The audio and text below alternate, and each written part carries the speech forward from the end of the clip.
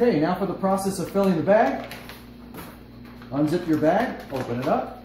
I've got my water pre-measured. I like to be near a sink.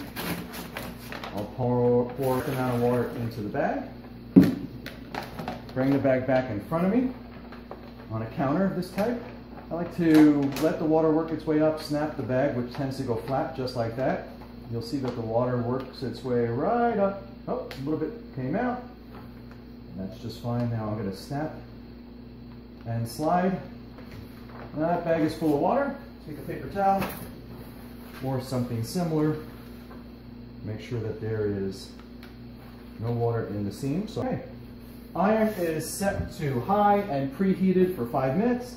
I now take the iron on a paper towel, a towel of some kind, and I give it a kind of a 1 Mississippi pass. You can go back and forth twice if you like. The bag picks up a little bit of a wrinkle, indicating that it has glue. There's no risk to your iron. The melting point on the outside of the bag is different than the melting point on the inside of the bag.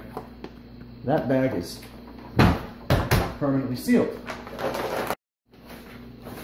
Okay, screw cap, silicone plug, cap, fill the screw cap bag, funnel, water. Okay, all the water's in. All I have to do is simply place this against my chest abdomen, and I watch for the water to come up the top just like squeezing a bottle.